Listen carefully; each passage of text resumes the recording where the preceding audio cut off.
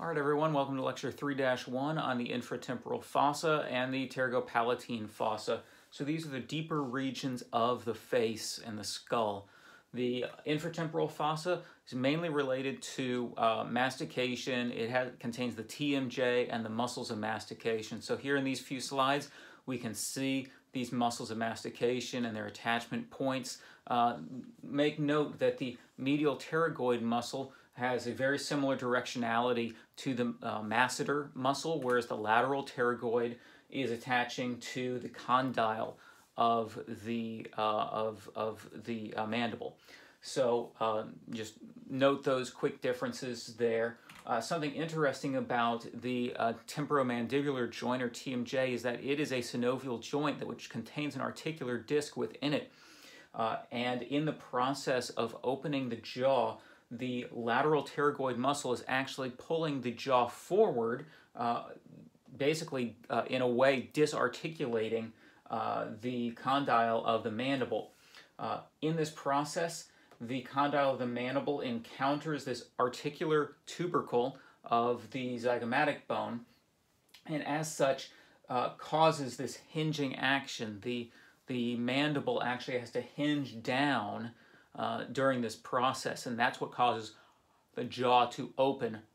So lateral pterygoid is pulling the jaw forward, and in that process opening the mouth, lowering the jaw. So it's actually a motion of protrusion. So now let's take a look at the maxillary arteries that enter this region, this deep infratemporal fossa in the face. So the maxillary artery has three different regions to it. It has a proximal region near the external carotid artery we see here. So branching off that proximal region, we have some arteries that are quite important. One of them, the inferior alveolar artery, travels with the inferior alveolar nerve to supply the teeth. We also have middle meningeal artery, which enters the cranium and supplies the dura of the brain along the middle cranial fossa. So that's why it's named the middle meningeal artery. We'll see that this artery actually enters the cranium through a tiny foramen named foramen spinosum. And this has some implications associated with headache and intracranial pressure and things like that we'll get to.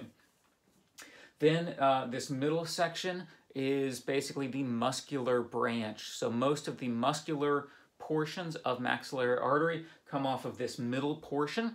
You can see arteries supplying temporalis. There are two portions of it there, to masseter, to the pterygoids, and to the buccal region of the face, the cheek. We also have the posterior, so moving past that, we have the distal portion, which contains deeper arteries.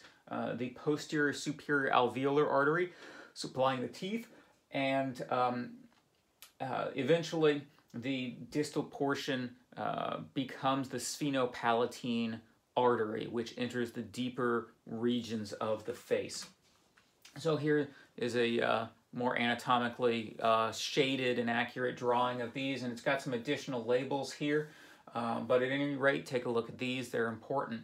This is what the dissection is going to look like when we remove the ramus of the mandible. We're going to see the pterygoids. We are going to have to pull those pterygoids away in order to identify the branches of maxillary artery and the branches of V3, the mandibular division of trigeminal nerve. So when we see that, so first we're going to see a lot of these muscular branches of the artery and the nerve, and they're just named after the muscle they supply. So they're not critical to understand. They're pretty apparent and obvious. But we also have branches like the inferior alveolar artery and nerve traveling with it there.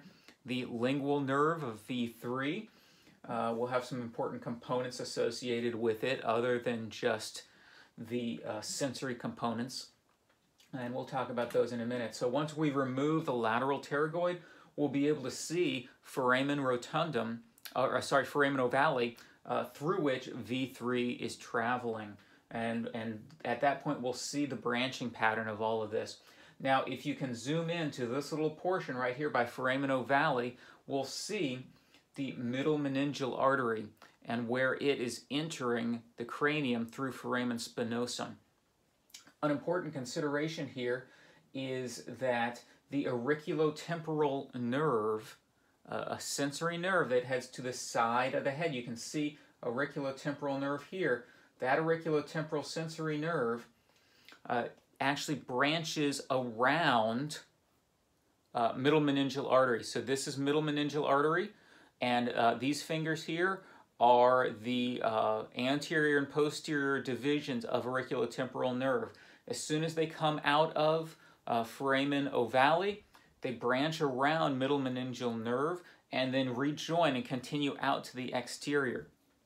So if there's intracranial pressure, that causes distension of the middle meningeal artery, which results in impingement of the auriculotemporal nerve. Auriculotemporal nerve runs along the temporal portion anterior to the ear, along with the superficial temporal artery. And because that impingement on auriculotemporal nerve is happening in a pulsatile manner, that creates that pulsatile pain sensation associated with headaches and associated with intracranial pressure. So headaches, especially acute headaches, should not be taken lightly. They can be a sign of intracranial pressure and should be evaluated through neurological exam to rule out any intracranial issues. Okay, we'll move on. So here is an internal view of the infratemporal fossa. So we've bisected the skull and we're looking at it from the inside. We can see the infratemporal fossa here. We see the foramen ovale with V3 traveling through it. We see the inside of the ramus of the mandible. And here you can see that inferior alveolar nerve entering the mandible. We can see lingual nerve traveling along the edge of the mandible just below the teeth.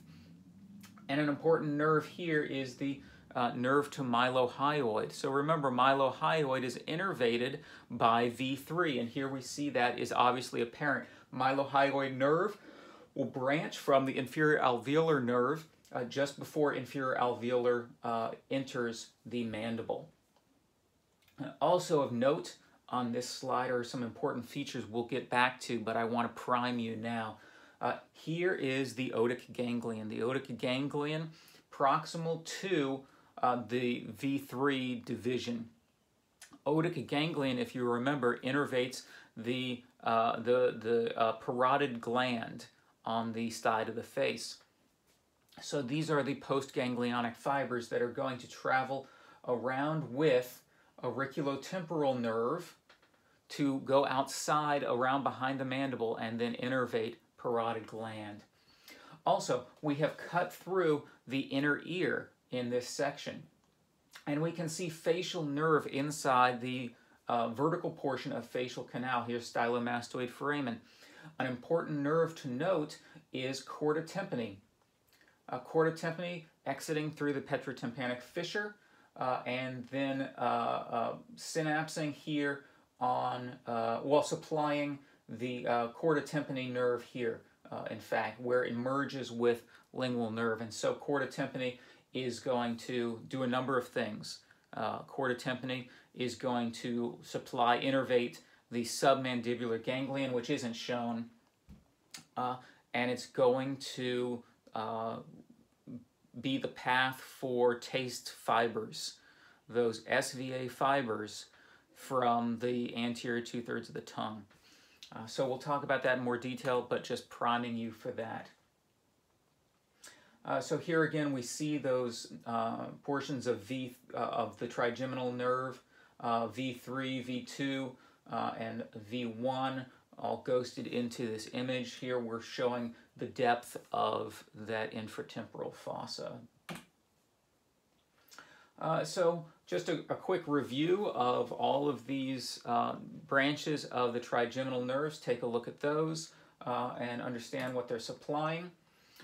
So it's interesting to note that well, we'll get to that. So here we can see now the Pterygopalatine fossa. Pterygopalatine fossa is deep to the infratemporal fossa.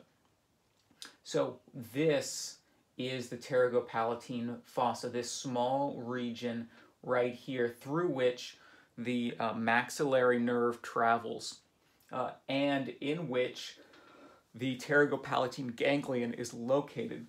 So this region of the head is most easily accessed from a midline view, so a mid-sagittal cut opening up, and then just above the hard palate, where the interface of the soft and hard palate is, we'll be able to chip away some of the nasal concha and the sphenoid bone here to take a look at the Pterygopalatine ganglion. Pterygopalatine ganglion has components of V2 in it, which travel down into the region of the palate. So these nerves are called the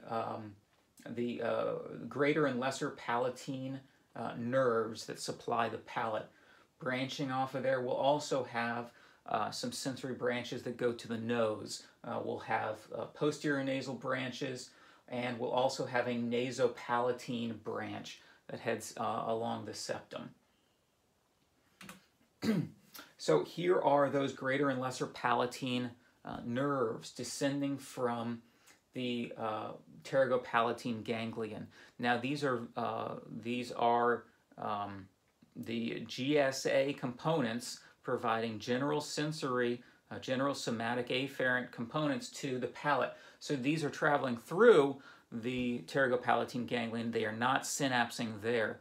Pterygopalatine ganglion is going to be the GVE components, the parasympathetics, to the nasal mucosa and the salivary glands we'll talk about in a future lecture.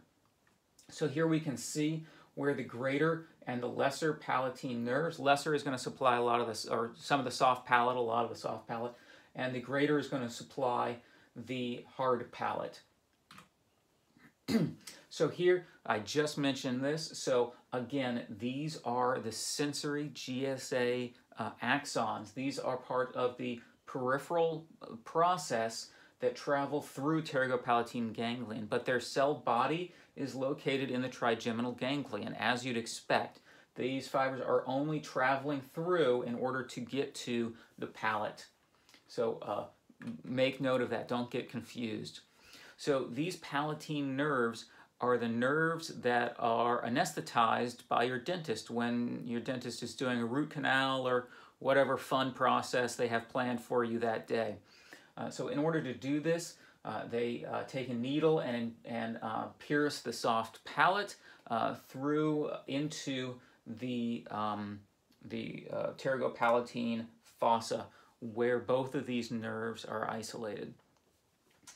So here is an example of that process. This is a mid-sagittal bisection of the skull where you can see the Pterygopalatine ganglion has been revealed by chipping away at the lateral wall of the nasal cavity.